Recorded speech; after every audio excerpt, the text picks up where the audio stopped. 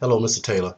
So let's take a look at the second lesson that we have in Unit 6. This one, of course, we're still looking at scatter plots and association, but here we want to go a little bit further in the scatter plots and talk about interpreting clusters and outliers.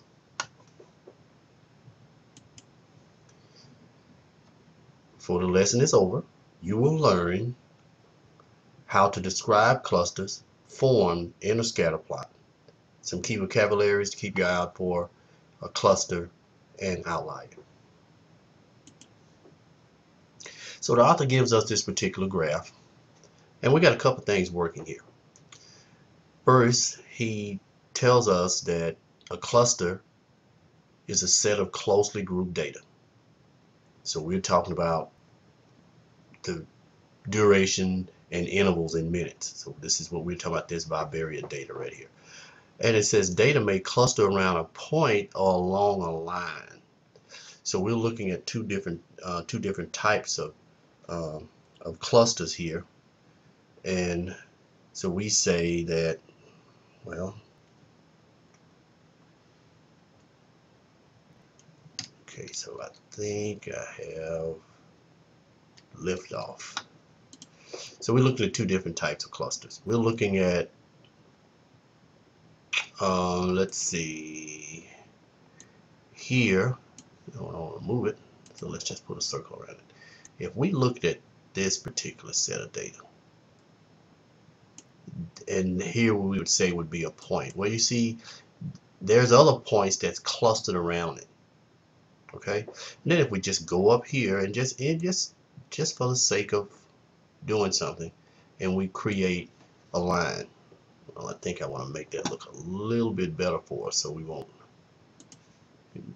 Well, I think I can do that. Yes, and we create a line. So let's say we created this line, and this line went something like that. Well, as we can see, that this particular sets of data cluster around this particular line. So this is what the author is telling us, the two different types of clusters that we'll see. We'll see a cluster around a point, which is here, and we all see a cluster along a line, which is this particular set of data. Well, anyway, there's something else that we want to take a look at, and this is just for future references as we go along within the lesson. If the point 20 and 1 appears on the scatter plot, so we're talking about x is 20, or should we say intervals in minutes is 20, and duration is 1. So if this particular point appeared on the scatter plot, would it be an outlier? So this is something I want you to contemplate as we go forward. Look back at the definition where it says an outlier is a data point that is very different from the rest of the data point. Okay, so think about this as we go on with the particular lesson. Well, the author says scientist gathers information about the eruption of Old Faithful, a geyser in Yellowstone National Park. She uses the data to create a scatter plot, which is this data here that she created. Each one of these particular points here is an eruption. The data shows the length of time between eruptions in intervals and how long the eruptions last. Okay.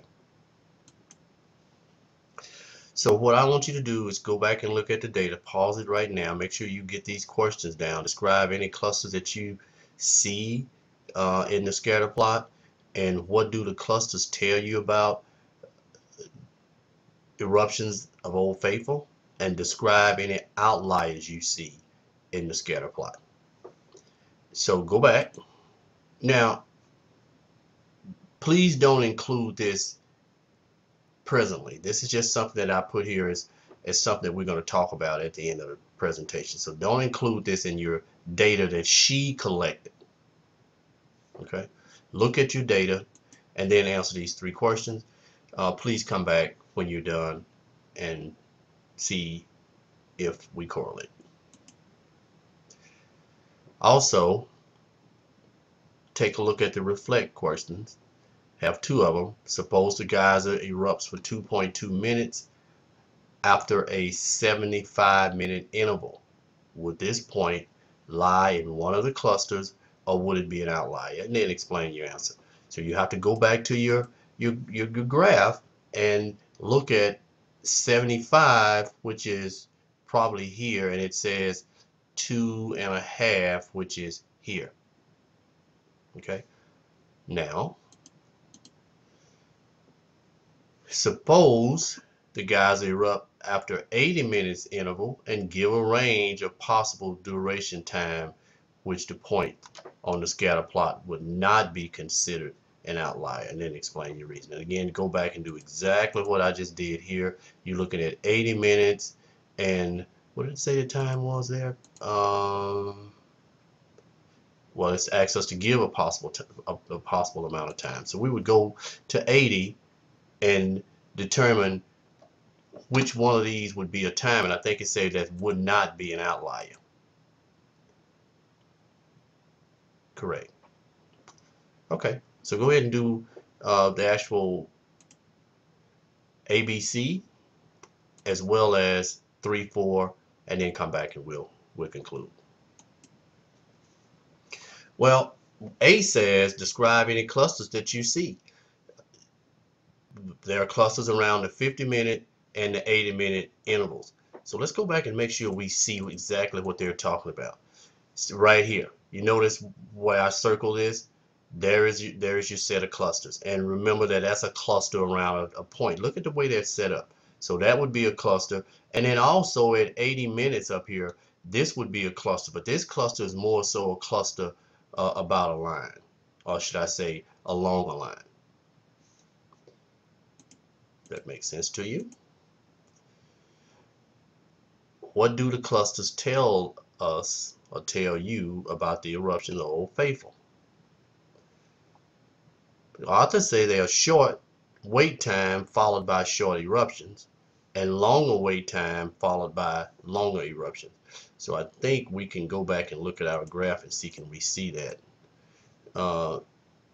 We see 2. Well, here's, let's look at the 50-minute.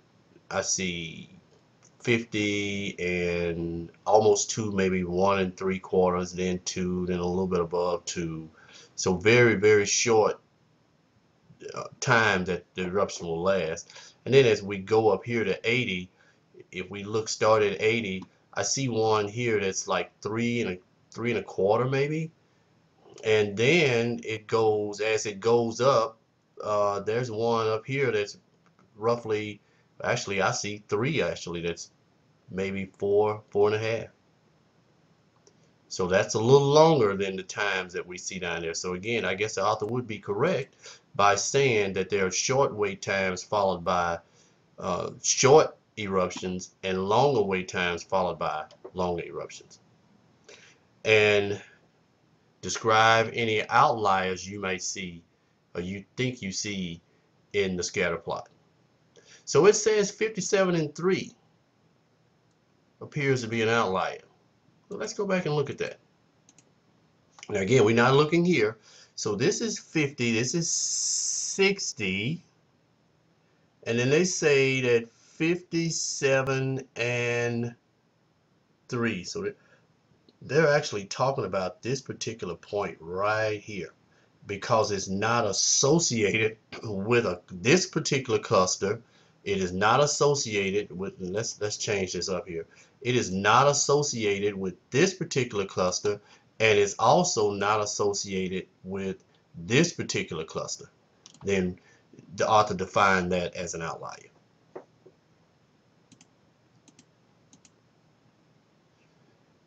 Now, the math talk. And it said to us, well, what about if we were to put 20 and 1? If it appeared on this scatter plot, would it be an outlier? According to the definition that he just gave us, it would, because it's not associated with this particular cluster. It is not associated with that particular cluster as well. So yes, according to what the definition says, the definition of an outlier the author gave us, it didn't fall near to either one of the clusters, so it would be considered an outlier. Now, 3. Suppose the guys erupt for 2.2 minutes after a 75-minute interval. Would this point lie on one of the clusters? Well, they're saying no, so let's go back to the graph and take a look. So we're looking at 2.2 and 75.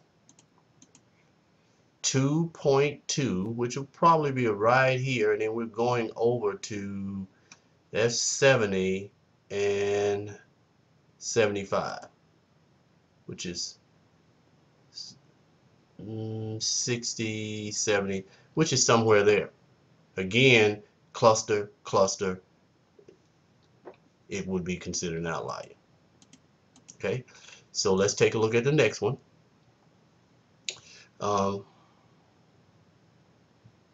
Would the point lie on one of the clusters? We said no. Would it be an outlier? Well, yeah, it might be, because if we what we define, but it's a possibility. It's not. It's not far, but it's not too far either. And then number 4 says, suppose the guys erupt for an 80-minute interval and give a range of possible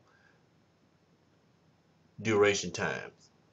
So again, the author says 3 to 5 minutes. So let's go and look, see what we see. I think it's always best to go. So we see 80, and then as we come up to 80, notice the first data point right here, starting at 3, but the other data points up here ends at 5. So yes, the author would be right. We're looking at data that's running from 3 to 5.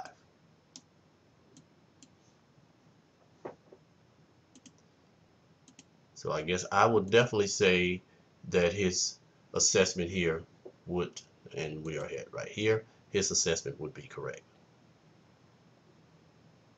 All right, if you have any questions about this, please place your comments in the comments section. And if you have not done so, please subscribe as we go through this new math procedure for 8th grade in Texas. I'll see you soon.